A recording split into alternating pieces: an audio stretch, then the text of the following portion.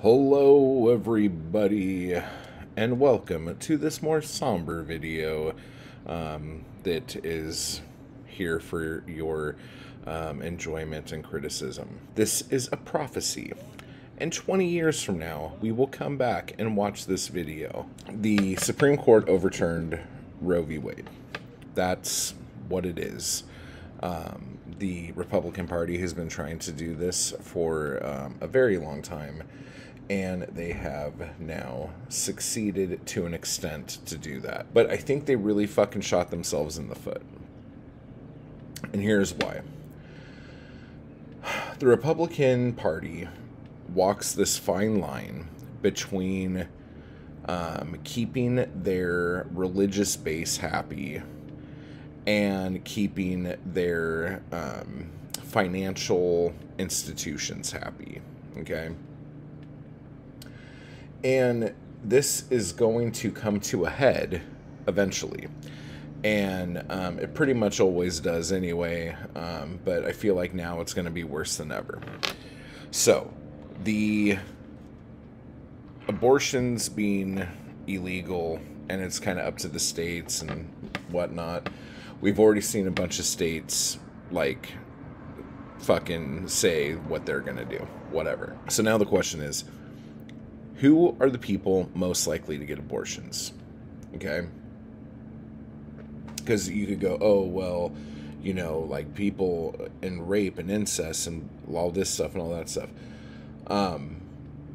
I've never thought that that was the strongest argument for a woman's right to choose, because again, that is a horrible fucking thing, but that is a smaller number compared to the people who get abortions, and that's the argument the right uses all the time. So granted, whatever, but the people who are most likely to get abortions are poor people, low-income people, people of color, people in poor communities, people who don't have ready access to contraception, what have you. These are the main people who are going to be affected by this. So, over the next 20 years, what's going to happen? If nothing happens with, like, making abortion illegal again, you're going to have a population boom, probably bigger than what happened after World War II, okay? And this population boom is going to be in communities that do not typically vote Republican. So all of this is going to happen. Now, when people in low-income households have many mouths to feed, they usually go on county or state aid. Now, what is something that Republicans fucking hate more than anything? It's people on welfare. They bitch about it all the fucking time. Fox News can't go 5 seconds without fucking complaining about all of these lazy fuckers who can't go out and get a job. Whatever. So you're going to have more and more and more people requesting aid. So the aid that's there is going to get really slim. So taxes are going to have to be raised in order to pay for this. Republicans also don't like taxes going up. So they're going to bitch and bitch and bitch and bitch and bitch about that. But, you know, it's okay because the Bible allegedly says abortion's wrong, so they're doing the right thing. So then all these people are going to be getting aid. And all of these people growing up are going to see how hard the Republican Party will try to fight tax increases, especially tax increases on the wealthy, to be able to pay for this.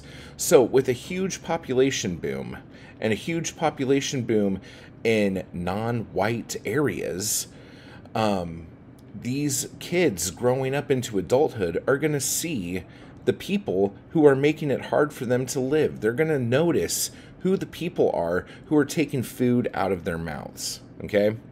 So, now we have this world we live in where abortion's illegal. People just have kids. I heard something, it might have been a rumor, I don't know, but Clarence Thomas wants to ban contraception of all kinds now or something like that. So this is just going to get worse and worse and worse. But, you know, They're doing God's work. So, good for them, because I remember that passage in the Bible where it says, like, he who wears a rubber or something like that. I can't really remember. I'm not good with quoting scripture or anything like that. But, so anyhow, so you have all these kids who are now in adulthood who are going to start voting. When you have this huge of an influx of population and 20 years of being financially oppressed by the right, no amount of gerrymandering and redistricting and anything is going to save the Republican Party. They are going to be pushed out and out and out and out and out. The other thing here is, I was looking at this study the other day that was saying the average age of senators and lawmakers. And like in the early 80s, the average age, I think, was like in the late 40s. And then in the early 2000s, it was the mid 50s. And now the average age of senators and lawmakers are in their late 60s. The majority of these people are white folks, white dudes, okay? Now, as this goes, it's just, there are going to be less and less and less Republicans, okay? Now, I'm not trying to, like, fucking scare the Republicans into, like, trying to figure something out. This is more of giving hope for people who don't want to be who don't want their country to be ran by a one religion, okay? Like, America, like, we have freedom of religion, which means we have the freedom to worship or do whatever we want religiously without the government coming down on us, without the government deciding what we're doing. But yet we're living in a country that is being, like, laws are being made based on the religion of the people in the Supreme Court and the religion of the people in the South who started this whole fucking thing with banning abortion and all this shit. So anyway, so the hope here is that if the left does absolutely nothing, okay, and don't even get me started on what fucking Joe Biden's fucking said today. Like, he is using this as a rallying cry to get people to go vote. And he's going to do everything in his power to do absolutely fucking nothing, as he's done. So, like, don't even get me fucking started on that. So basically, if the Democrats do what they do and the left does what they do best, doing absolutely fucking nothing, regardless, in about 20 years, okay, the Republican Party, as we know it, will not exist at all, okay? They will have no power, no matter what Steve Bannon, like, preaches about. Back to what I'm saying. Now, this is if they do absolutely nothing.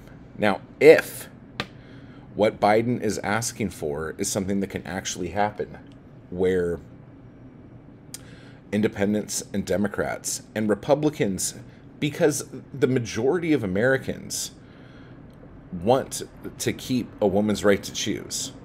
So there are Republicans out there who are more centrist Republican who think that maybe this isn't right. There are Republicans out there, shockingly enough, there are Republicans out there who are not church-going Christians, who do not read the Bible, who do not give a shit about God.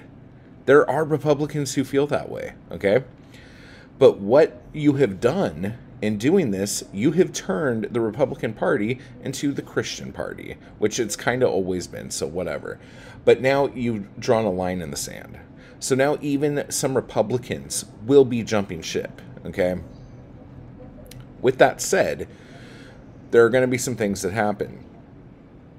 One, as the Republican Party starts to kind of implode on itself and get smaller and smaller, what the Republican Party will end up being is your Marjorie Taylor Greenes, your Boeberts, your fucking Mo Brooks, your very, very far out if you even want to say MAGA Republican Party. Okay, that's what it'll end up being.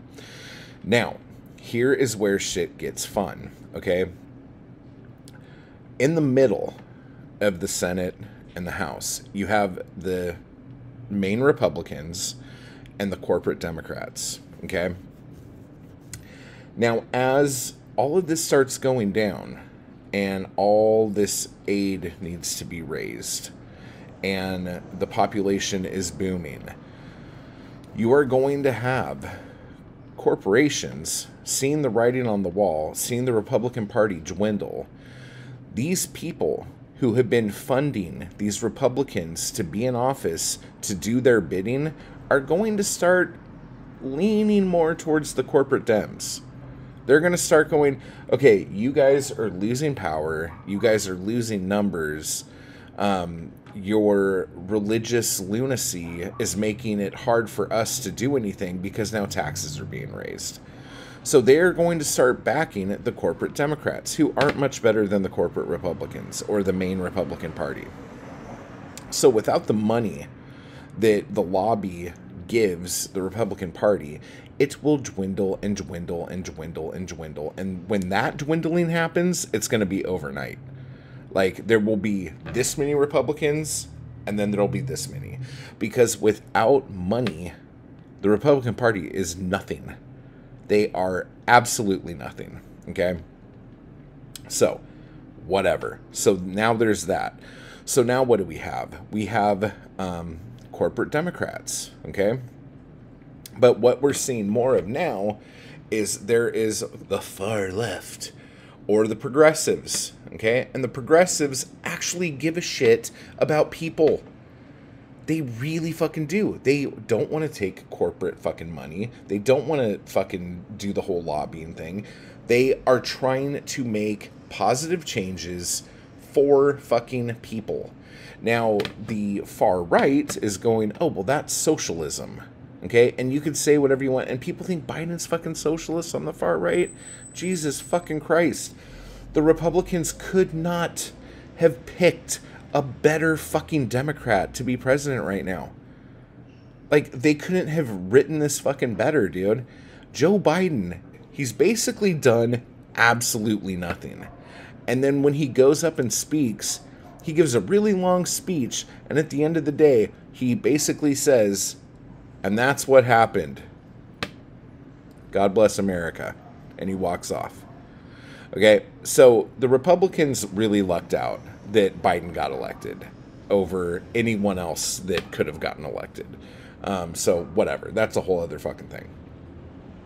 But you're going to start seeing, just like it was way back when the Democrats and the Republicans shifted their views, it didn't happen overnight. It was a slow progression, and this is what we're going to see now. The conservative Republicans that are going to try to hang on to whatever they have, especially with their fucking corporate fucking money, they are going to start, like, coming out and saying, you know what? I would rather stand with the Democrats here. And a lot of you are going to be going, this is bullshit. This will never happen. Fucking watch, dude. These Republicans are going to start leaning more towards the corporate Democrats. And the funniest thing about this is that, like, my mom hates Nancy Pelosi, okay? But if my mom lives another 20 years, she will be in the same party as Nancy Pelosi. It's fucking hysterical. I can't even fucking believe it. It's so funny how people put so much into the name of the crew they're in. It's fucking stupid. Like, if I could tell anybody anything, don't vote because of a party. Vote because of what the people are saying they're going to do for you or do for the country. Like, don't just, like, go, oh, well, my grandpa was a Republican and my mom was a Republican, so now I must vote Republican. That's the stupidest fucking shit I've ever fucking heard, okay?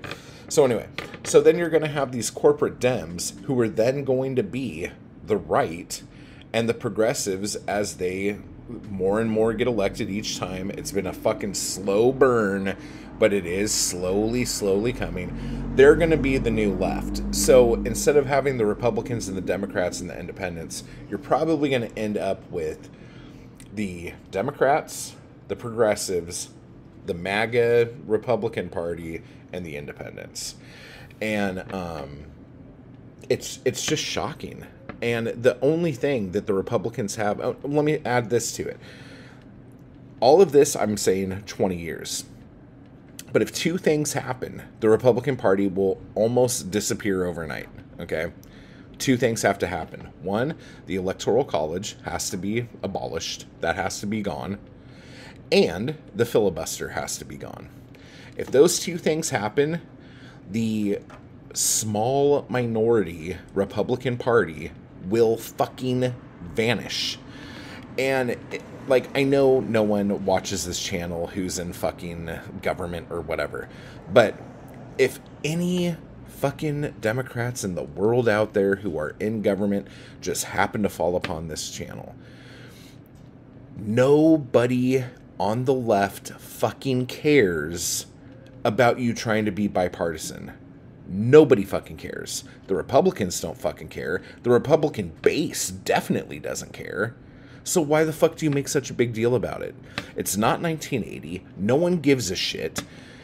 Do what you have to do, representing the voice of the people you fucking represent. That's your only fucking job. It's not about, we're going to play fair.